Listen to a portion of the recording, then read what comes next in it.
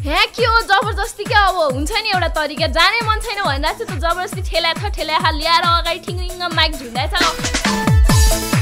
अब बोल्नै त पर्ने होला नि के बोल्ने भने यो के आइसी आइप्ले रे अब हुँदा भएको राम्रो प्रोग्रामलाई नि आइसी आइप्ले भनेर मोडिफाई गर्नुपर्ने कति नै नाटकै बढी भने के हो गाई जात्रा इटी रे कहिले थाहा पनि थिएन अचम्म छ बा ल ठिकै छ त्यही पनि अब बोल भनेपछि त बोल्नै पर्यो ए टेक्निसियन जी के बोल्नु पर्ने हो ए ल ठिकै छ बोलौँला अब तपाईँ भने चाहिँ डायल गर्दै गर्नुहोस् हाम्रो स्टुडियोको नम्बर 4462465 भनेर म भन्छु भन्ठानालाई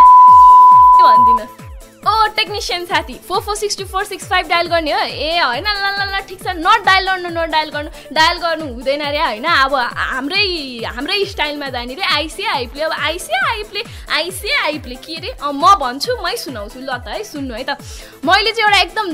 दामी गीत चाहिँ होइन मोडिफाई गरेको छु अब सुन्नु न के थाहा छ ल रेडी है त रेडी हो ओ टेक्निसियन रेडी हो सुनाइदिउँ के मक्ख पर्छ नि ल सुनि त्यहाँ राम्ररी तिम्रो मेरो तिम्रो प्रेम कथा छ कठिन दुई शब्दमा यो बयान हुन सक्दैन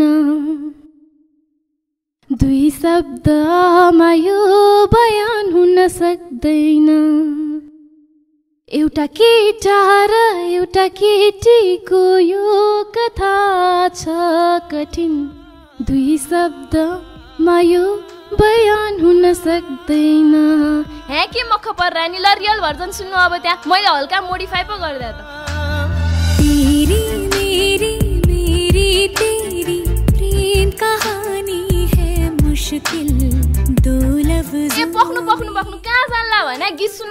गीत त सुन्दै गर्नु होला नि बजाइदियो भने सुनिहाल्नुहुन्छ बजाइनु भने टुवा परेर बस्नु तर त्यो भन्दा अगाडि चाहिँ शुभकामना दिनुपर्ने रे के को शुभकामना दिनुपर्ने कहिले दसैँ कहिले तिहार कहिले तीज कहिले ऋषि पञ्चमी कहिले के पञ्चमी कहिले के जात्रा अब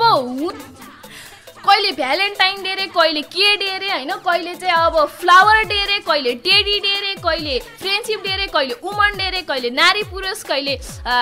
कहिले नारी दिवस कहिले पुरुष दिवस रे के दिवस हो के दिवस होस् जेसुकै भयो नि अब शुभकामना दिने चाहिँ चलन चल्तीदेखि चलिआएको चलन अब यो नाथे गाई जात्राको पनि के बाँकी राख्नु भनेर तपाईँलाई ल शुभकामना है त ए